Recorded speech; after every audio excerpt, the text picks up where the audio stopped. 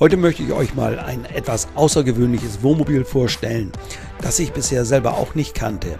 Auch das Fabrikat kannte ich nicht. Deshalb denke ich, es vielleicht interessant, das Ganze in einem Video vorzustellen. Herzlich willkommen dazu.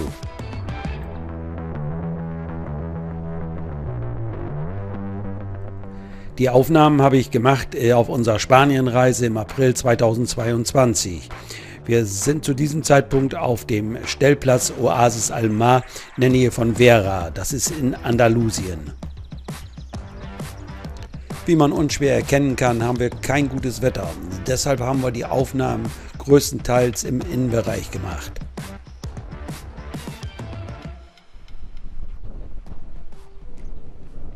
Ja, ich stehe jetzt hier vor diesem etwas außergewöhnlichen Wohnmobil und leider regnet es und ich möchte nämlich dieses Mobil mal vorstellen. Der Eigentümer oder die Eigentümer haben mir erlaubt, das mal zu zeigen und wollen das Ganze auch noch mal ein bisschen erklären. So, jetzt gehen wir, weil es regnet, ins Mobil hinein und da zeige ich euch dann, wie es da von innen aussieht und da wird dann alles erklärt.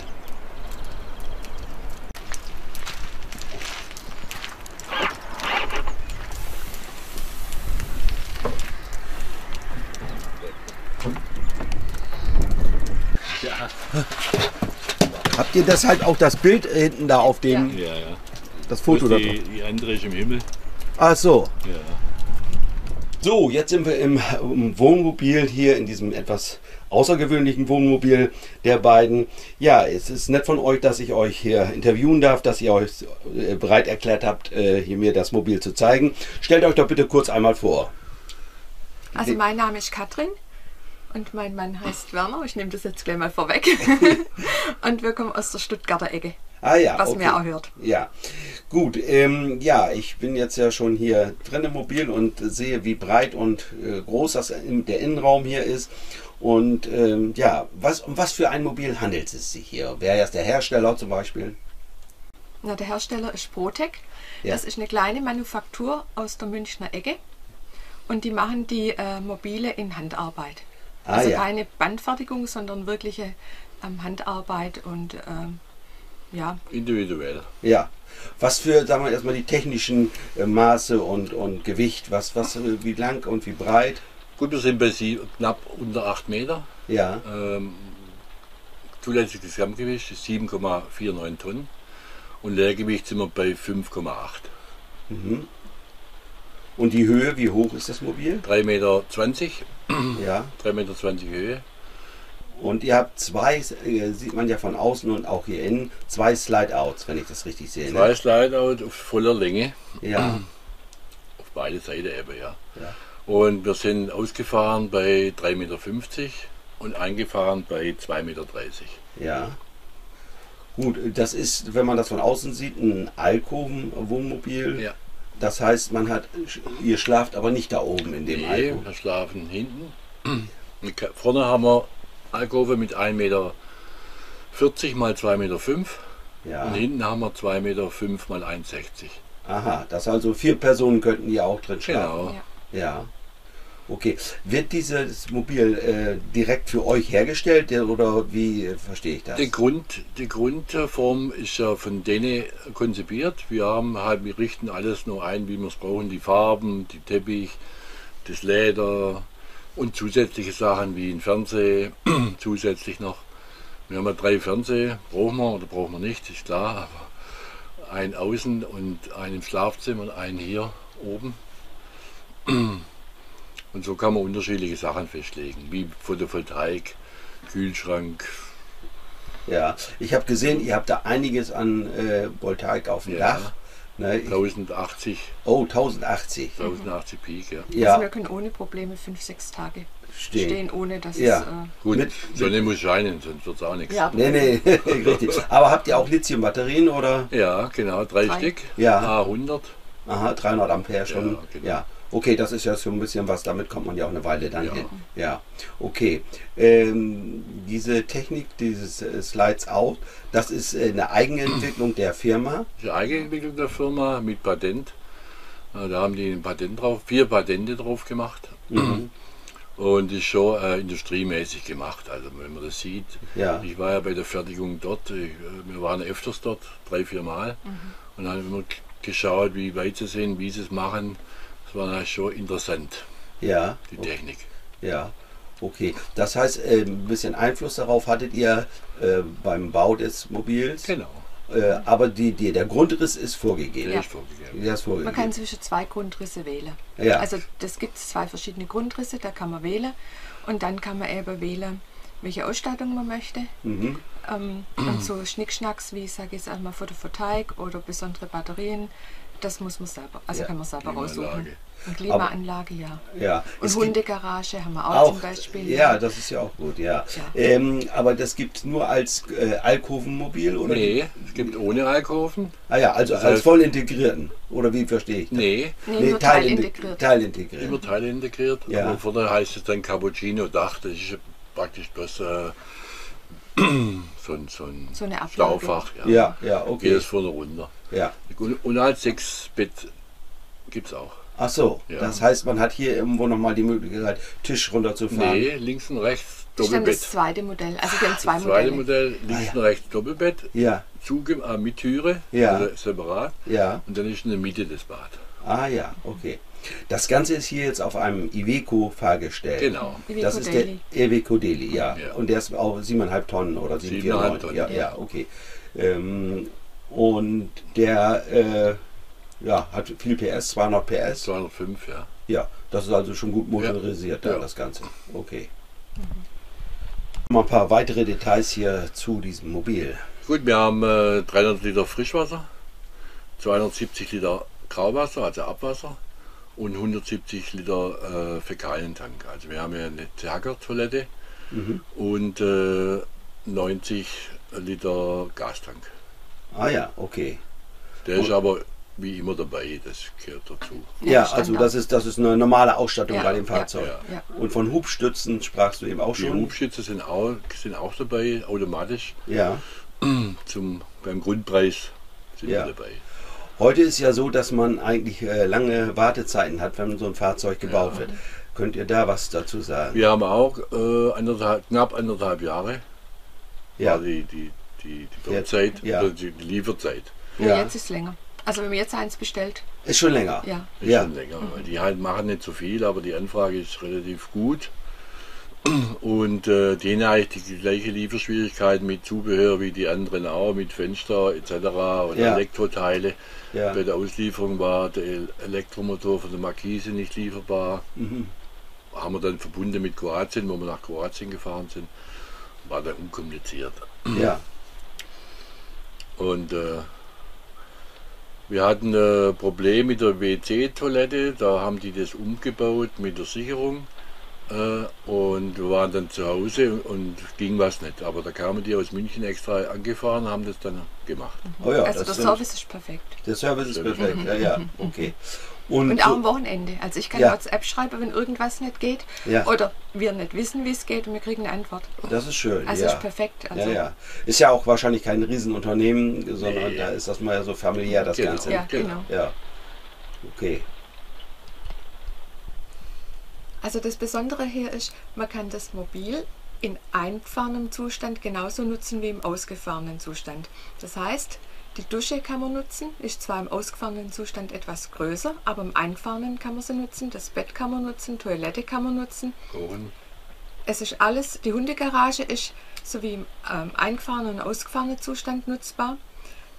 Im Prinzip komplett funktionsfähig, auch wenn es eingefahren ist. Und das ist das Klasse Ja. an dem Mobiltreibstoff. Das heißt, wenn ihr jetzt immer eine Pause macht und anhaltet, dann ist alles nutzbar oder zumindest Toilette und so weiter kann man alles Alles nutzen. nutzen. Ja. Oder ich fahre die linke Seite um 10 cm weiter raus. Ja. Geht Ich auch, kann ja ja. variabel rausfahren. 2 cm, 5 cm, 6 cm. Ach so. Links oder rechts variabel. Ist völlig wurscht. Ach Man so. kann alles variabel benutzen. Ja, das passt dann auch mit den Möbeln so oder Genau. geht alles so Ja. mit, ja. Und da habt ihr auch noch nie Probleme gehabt, dass diese Slide-Outs da irgendwo... Nein. Nein. Es gibt ja immer so, oder ich kenne das von Ja. amerikanischen wohl Schwierigkeiten damit. Ja. Habt ihr auch wahrscheinlich schon gehört. Ja, Und, Genau. ja. Und was halt zusätzlich ist halt das Besondere. Die amerikanische Slide-Out, wenn die rausfahren, haben die Markise. Ja. Weil wenn man reinfährt, dann liegt Laub drauf oder nass ist. Das haben wir dann alles nicht.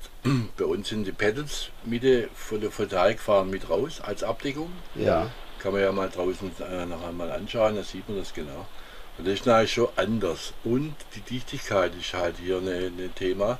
Wenn ich reinfahre, ist ein Luftschlauch ringsrum, da geht die Luft raus.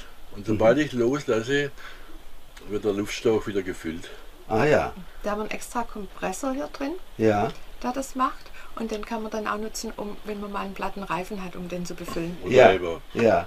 Ja, das okay. was, ja. Das heißt, also damit wird das abgedichtet, das Ganze Genau. mit diesem Luftschlauch. Ja, die Dichtung hat es auch noch da, ganz normale Ja. Gummidichtung, aber der Luftschlauch macht es. Ja, okay. Also uns war ganz wichtig, dass man ein extra WC hat mit einem Waschbecken und eine extra Dusche zum Umkleiden mit Waschbecken. Mhm. Das war uns wichtig und das gab es halt hier. Perfekt. Ja. Ist das so ein sogenanntes Raumbad? Nein. Nein, nein. Man hat Dusche und WC getrennt. Ja, ja, okay. Mhm. So haben wir es. Und Schlafzimmer kann ich ja auch zumachen. Ja, genau, so im Prinzip haben wir es auch, dass man, also das war uns auch immer wichtig, dass man die Toilette separat nutzen kann und wenn da einer sein Geschäft macht, dass man dann zumachen kann, das Ganze. Ja, und hier rechts ist die Dusche, ja. Genau. Oh ja, das ist ja alles sehr großzügig gemacht, das Ganze.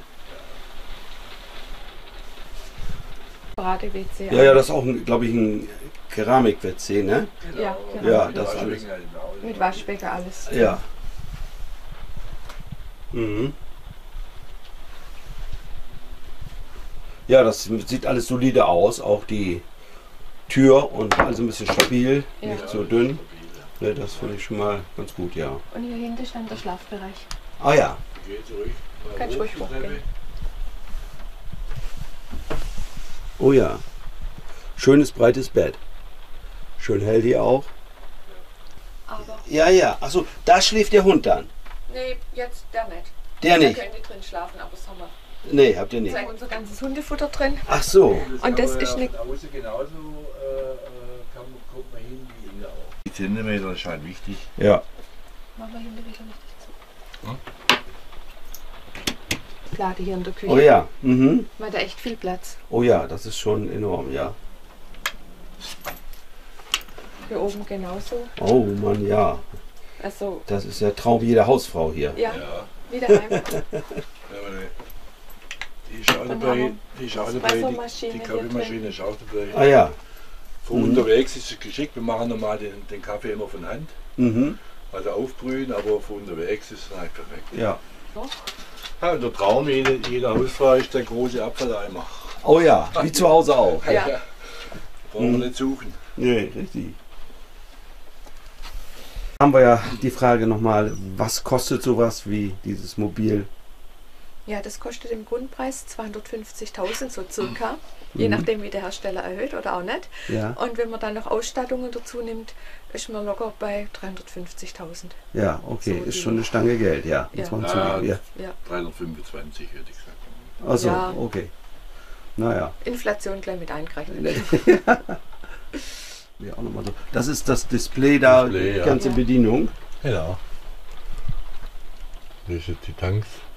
Und da kann ich jetzt praktisch Pump, kann ich jetzt umpumpen halt. Jetzt pumpt er. Ah ja. Da pumpst du jetzt vom was? Vom Grauwasser in Fäkalietank. Ah ja. Da hast du mehr Kapazität im Grauwasserbereich. Ja. Ja. Okay. Darüber, über dieses Display steuerst du auch deine Alles. Heizung, alles. Alles. Die Heizung ist separat. Ja. Das ist ja die alte. Alte Heizung, ja. Das ist ja normal hier. Ja. Hier sind die Stände. Ja. Sieht man ja. Ah ja, ist alles gut Das gemacht. ist Gas, Ja. Fäkalie, Grauwasser, Frischwasser. Ja. Gut. So, dann gehe ich zurück. Hier habe ich die Inverter eingeschaltet. Ich habe hinten noch eine kleine Kompressorkühlschrank drin. Ja. Die Lights kann man einstellen, also die Lichter, alle mögliche Stärken, Ja. wie ich will. Ja. Und die Tanks Ja. Inverter aus, ein, Pumpe ein, aus. Ja. Ja, das ist also alles im Bussystem, das Genau, Ganze. ja. Ja. Mhm. Gut. Und wenn was jetzt nicht funktionieren würde, können die per Fernwartung eingreifen. Ach so. Mhm. Wie Also wenn du jetzt ein technisches Problem hättest, dann Genau. wie über den PC genau. gibt es eine Fernwartung, Genau. wählen die sich ein Rein und können das theoretisch, machen. Okay. So, und dann ist das die. So, jetzt habe ich die Übersicht und das ist praktisch die Slideouts. Ah ja. Da kann ich jetzt ausfahren, wie ich will. Ja. Als Beispiel, wenn ich jetzt mal hier. Der Teppich liegt im Weg. Muss ich warten, bis die Luft rausgeht. Ach so. Mhm.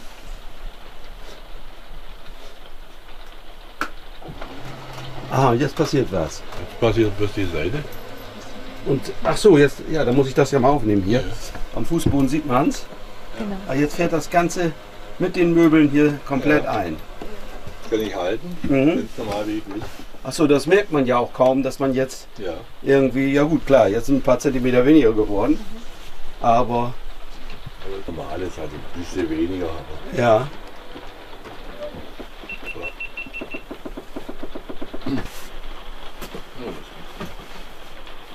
ich tue dann oben rein, die Polster. ja, ja, klar.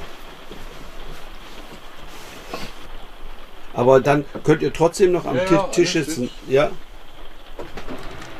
Oh ja, jetzt beginnt's, ja. Ja, ist ja schon eine tolle Technik.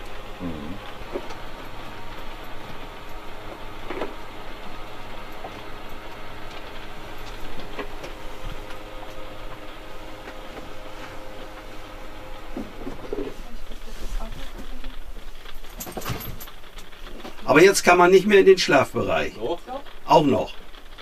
Ach so, jetzt kannst du so. Ich habe eine kleine Klappleiter und dann kann ich da hoch. Ah ja, und dann könntest du Wenn ich jetzt, das will. wenn du jetzt gar nicht den Slide aus rausfahren könntet ihr rein theoretisch so Genau. auch schlafen. Genau. Ja. Und die Toilette benutzen Kann man- und ins Bad auch. Ja, brauchst du jetzt nicht aufmachen, aber das glaube ich dir so. Ah ja, jetzt ist das Bad auch wieder benutzbar, trotzdem, dass der Slide-Out eingefahren ist. Genau. Weil ich halt, man kann wirklich alles nutzen. Ist Ja. zwar jetzt enger, wenn es eingefahren Aber ich ist, kann Ja. jetzt. aber ich kann alles nutzen. Ja. Und ich es jetzt ist sagen- manchmal nicht so eng wie manch anderes Wohnmobil, wo man hier nicht vorbeikommt. Oder was ist das? Elektrisch geht das? Elektrisch. Ja. Es ist eine Zahnstange oder was? Ja. Ah ja, Also industriemäßig. industriemäßig, ja. Ja. Mhm. Ah ja, da wird das mit das sind Motoren denn, die das Ganze. Genau. Ja. Mhm. Was wir noch einbauen lassen haben, eine Alarmanlage von Titronic Ja. mit Erkennung, wenn das Fahrzeug sich bewegt. Das Ah, heißt, ja. ich kriege automatisch eine Meldung und kann aber das Fahrzeug dann, wenn das gestohlen werden sollte, auch stilllegen von meinem Handy aus. Aha. Sobald er anhält, kann ich alles ausmachen. Ja, ich kann noch nicht mehr weiterfahren. Ja, Kann okay. man- Also weiterfahren. das können wir, also es ist auf beide Handys drauf, egal wer dann das Signal als erstes kriegt, dann kann sein, das steht an der Ampel und wir machen alles aus und dann kommt nicht mehr weiter. Ja, das ist gut. Ja, das ist Man kann also. orten halt. Und man Ja, kann ihn auch, ja, so einen sogenannten Trecker ist das, nennt man Genau. das, glaube ich. Ne? Genau. Ja, okay. Genau. Und der ist in Verbindung mit einer Alarmanlage hier Genau. im Mobil Genau. Und eingebaut. Titronic. Ja, okay. Das kennt sie. Ja, okay. Oder kennst du bestimmt. Okay. Eine alte Heizung und zusätzlich haben wir noch eine Diesel-Webasto-Heizung mit Wärmetauscher, dass wenn das Gas theoretisch ausgehen würde, man hinten praktisch mit der Webasto-Dieselheizung heizen könnte. Unabhängig davon kann man, wenn der Gastank leer ist, trotzdem eine Gasflasche einspeisen. Das heißt ganz normal einstecken und über die Gasflasche heizen. Das sind zwei unabhängige Heizungen. Einmal Ja. die alte Heizung Ja. und einmal eine Dieselheizung, weil die Dieselheizung gespeist wird über den Diesel des Tanks des Genau. Fahrzeugs. Ja, okay. Funkgeräte wegen dem Einweisen. Ah ja, das sieht man. Weil die rechts. Frauen stehen immer da, wo sie nicht stehen sollen. Deswegen mit dem Funkgerät ist es eigentlich perfekt. Ja, Das Lenkrad hat alle Tastaturen, wo man braucht. ja, Dann haben wir Sitzheizung, Schwingsitze, ja. Das ist ein Automatikgetriebe. Automatikgetriebe. Ja, Das ZF-Automatikgetriebe auch. ja. Ist dieses Achtgang oder? Achtgang, ja. Und fährt sich wahrscheinlich wie so ein PKW. Fährt sich genauso wie ein PKW. Ja, ja. Ne, das ist schön.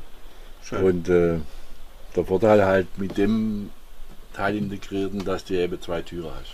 Ja, Dass die, Fahrer- und Beifahrertür. ja, das hat eigentlich schon Hältst du Vorteile. für als Vorteil? Ja. Ja, was hast du da alles? Da habe ich mal ausgesteckt durch Wasser, klar. Ah ja. Warm und kalt. Ja. Dann habe ich hier Was ist das? mein Blencher-Grill. Aha.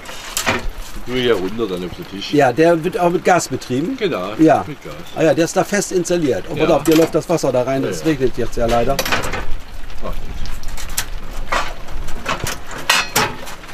dass er seinen Platz hat. Ja. Dann kommen ja da alles Hundefutter hin, wie wir gesprochen haben. Ah ja, das ist von oben. Da hast du auch von oben Zugang zu diesem Fach hier. Ja. Und da habe ich halt noch einen Fernseher, Ja. wenn man es braucht. Wenn man draußen Fernsehen gucken will. Ja. Ja, okay. Brauchst Ja. Jetzt hast du aber keine Möglichkeit, irgendwie stauraummäßig Fahrräder oder sowas du. mitzulegen. Doch. Ich habe Hast- Fahrrad dabei. Hast du dabei? Ja. Aha. Jetzt habe ich ja da unten ein Beispiel.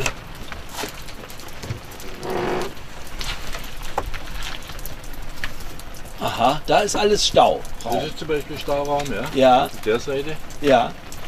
Und das hast du auf der anderen Seite auch nochmal? Ja. Da habe ich die Technik. Die Gassteckdose. Ja. Und die Strom. Hier habe ich jetzt praktisch meinen Kompressor drin, Ja, wie Wasser einfülle, ja. Druckluft, Mhm. die 230 Volt Verteiler. Mhm. Sicher. Ja, schön. Die Firma ist da bei euch in der Nähe, ja genau. Oh ja, das ist die ganze Technik. Lithium. Ja. Ja. Ja, Die Solarregler sind da und wenn ich das aufmache, ist was Größeres. ja. Okay. Ja, und die Technik drin.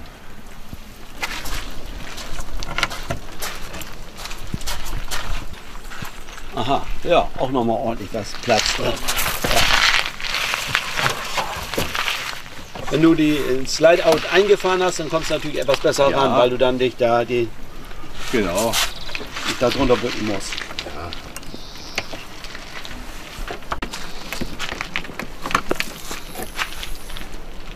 Ach, und da hast du auch deine Fahrräder. Da hast du Klappfahrräder. RSM, RSM. Ja, gut, kennen wir, haben wir auch. Ja, Mobilist. ja genau. Genau die. gut, Ja, ich bin auch zufrieden damit. Ja, das ist mit Tempomat, ist einwandfrei. Ja, genau.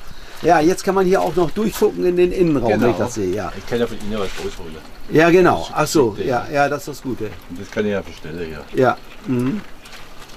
Ja, Ich habe Ja, 3 doch. Tischschläuche, 2 Tisch dahinter, Ja. Leiter dabei, ja, Dach, ja, ist ja gut. Klappleiter. Alles gut dabei, ja.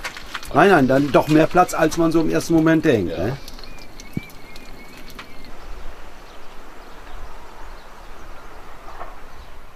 Mhm. Also da ist die ganze Technik drin beschrieben. Ja. Schon beschrieben. Also. Ja. Aber musstet ihr das schon häufig nutzen? Nee. Nee.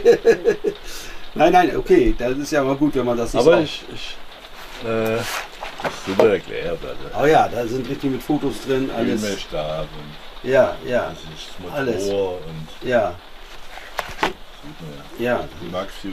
ja. Mhm. Für die kleine Manufaktur so ein Buch machen, Mhm. das kostet richtig Geld. Das denke ich.